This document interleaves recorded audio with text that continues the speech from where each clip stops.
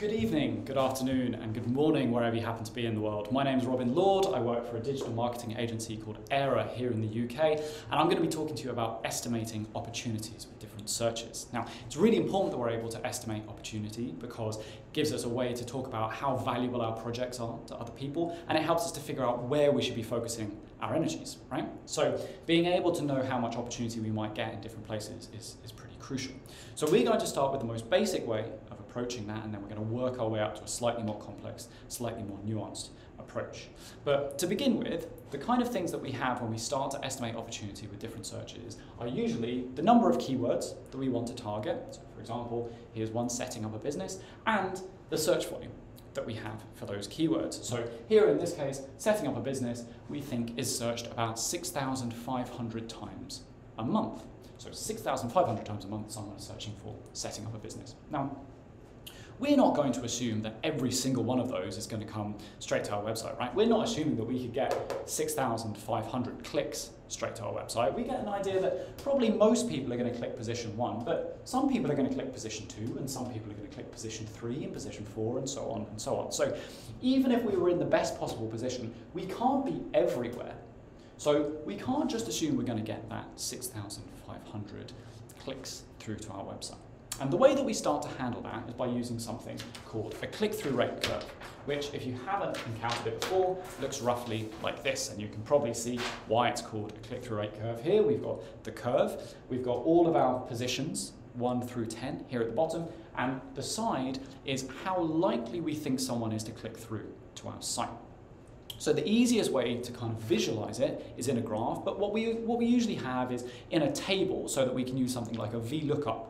If we are saying position 1, then we know that our click-through rate for that is probably going to be about 35%. So we use that to estimate what we could get out of this search for position 1. Likewise, if we're looking at like position 8, we might say, our click-through rate for that is more like 5%. So if we're in position 8, that's kind of what we assume we're going to be able to get out of it.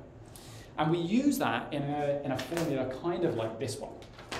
So we say the search volume, so how many times something's being searched here at the top, multiplied by the click-through rate is how many clicks we expect to get. So in this case, 6,500 is our search volume, 35% for position 1 gets us about 2.3 thousand clicks a month, or 27,000 clicks a year. You can see here, I've hidden up here, you can kind of mark it here at this line just to visualize for you. That's kind of what we're doing here. We're assuming position 1 will get us this kind of click-through rate, and that would result in about 27,000 clicks a year for this search term. Now, we could stop there, and some people would stop there in terms of, okay, well, I'm going to assume I could get position 1 for every keyword, and I'm just going to multiply it out to make sure that I'm not making wild predictions about how much traffic I might be able to get, but that's the way I'm going to leave it. And that can give you a slightly more accurate estimate, but it's not factoring in times when we might already be ranking a bit for a keyword, right? So say, for example, we are already ranking position 8 for this specific search. Now, we can see here, position 8 is already getting some clicks. So if we move up to position 1, sure, we're going to get more than we're currently getting, but we're not going to get 27,000 clicks more than we're currently getting. We're going to get a bit more than we're currently getting. But we need to factor that in, because there could be other searches, for example, that have smaller search volume, but we're not ranking at all. So the opportunity for us is bigger, because really what we want to focus on is how much more could we get than we're currently getting at the moment. So how could we handle that? Well, fortunately, the math around that is actually fairly simple. It's exactly the same sum as we've done here.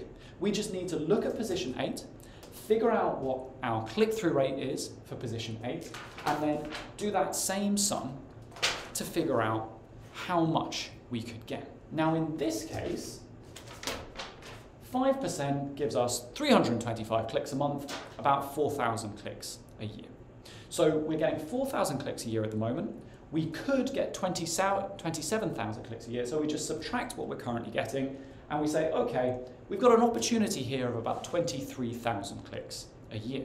So that's starting to get us a bit more of a nuanced idea of what our opportunity is in different places, because we're not going to keep pouring energy into something we're currently doing kind of well for, and we can start to focus on the areas where there's kind of untapped growth there. How about we push things a little bit further still? So we've got this understanding of how much we could get if we got to position 1. Say for this search, position 1 is a government website, and position 2 is Amazon, and position 3 is Google.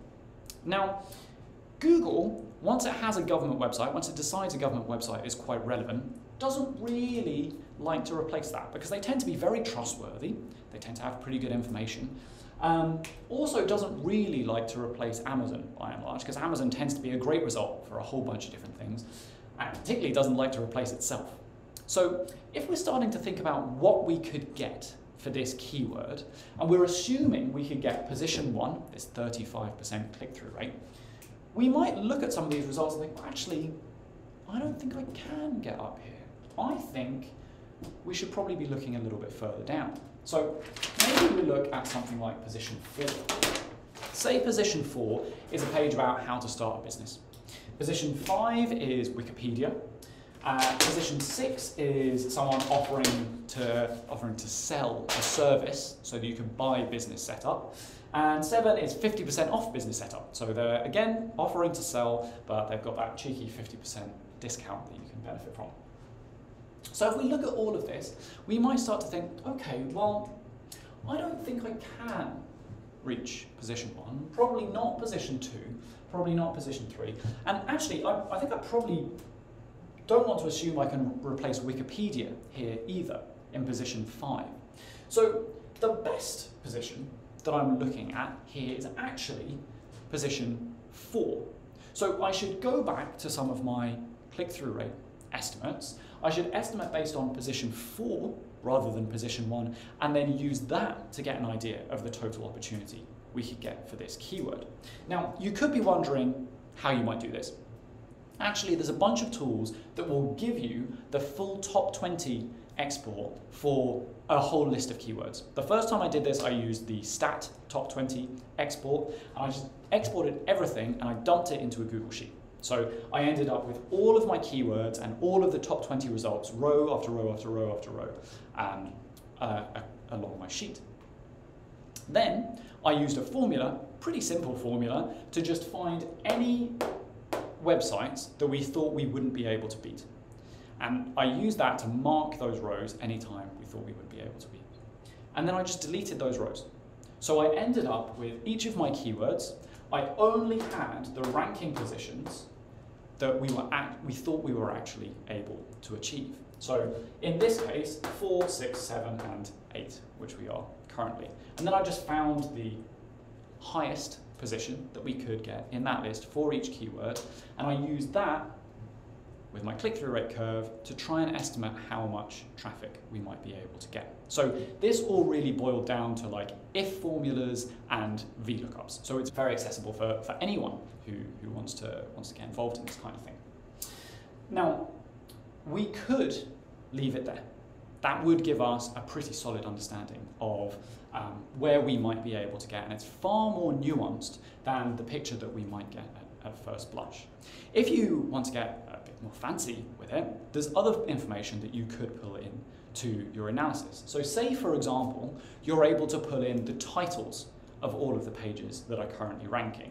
Say in position 4, it's how to start a business, and position 6, it's buy a business setup, and position 7, it's 50% off business setup. Again, if we look at these, we could use some fairly simple formulas, even just in Google Sheets, to try to categorize these into different intents. So how to is fairly clearly an informational search, an informational result rather. So we're not trying to categorize the search, we're trying to categorize the individual results. Buy is a fairly clear purchase search, and 50% off again suggests that it's trying to sell us something.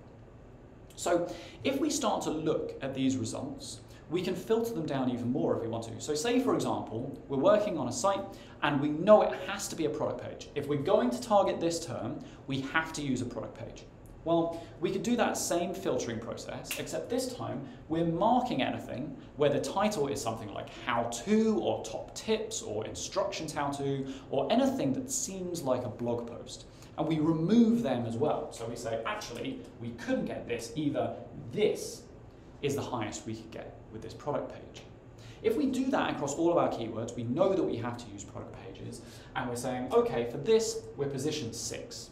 Well, say position 6 actually has a pretty low search click-through rate. If we're looking at position 6 for this keyword, we're already at position 8. So maybe the opportunity that we've got for this keyword is actually pretty small, and we decide that we want to focus on other things. So that's another quick way to filter all of our different opportunities by just removing the kind of results that we wouldn't want to compete with.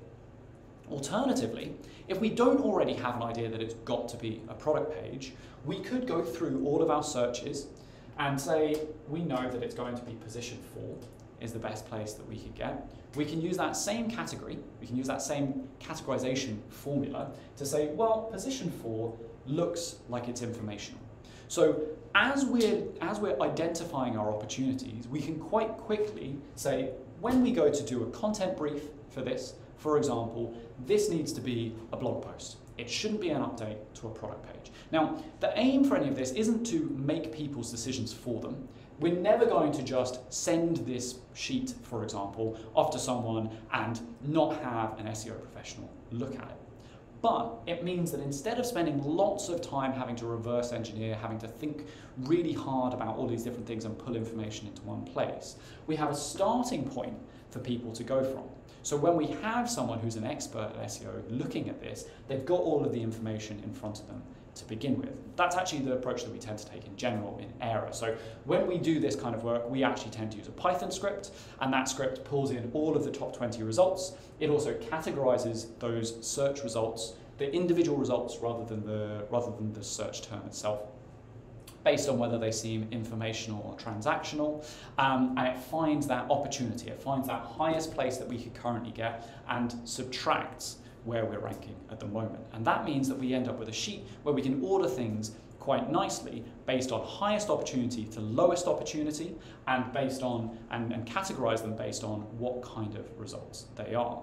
We also pull in some other things like authority, which is one thing that you could also use to filter down your results if you're starting to dig into this. And we also use the search results to see how similar different searches are as a way of clustering them. So those are some other things that you can dig into once you get familiar with these kind of concepts and really start to accelerate. Now, you don't have to go that far. You could do any step along this route and get a little closer to a nuanced understanding of what this search result could get you, and that's going to be a really positive advancement, because the more that we can bring in this nuance, the more quickly we're able to identify these different things. All of these are decisions that you're going to be making anyway. You're already a smart SEO professional. You're already going to know all this information. It's about speeding up your path to that answer.